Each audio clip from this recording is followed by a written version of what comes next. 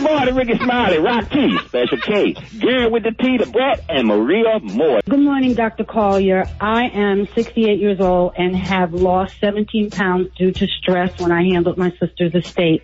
I am trying everything in the world to gain weight. All commercials about weight loss, how to lose weight. What do I need to do? How do I gain weight?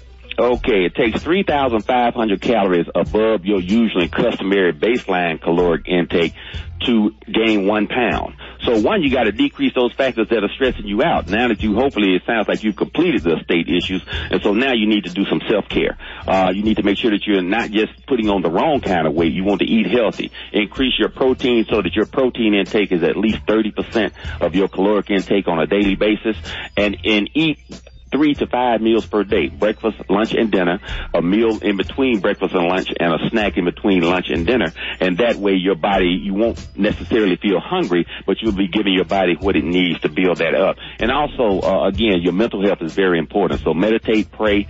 This is the time to recheck your spirituality, and it's about you right now. Get yourself together. Ma'am, the lady just called. All you got to do is watch My 600-Pound Life and just eat what they eat. Just lay there and fry them little wings in the bed. Flour that chicken up in that bed like this. I promise you're going to gain no doggone weight.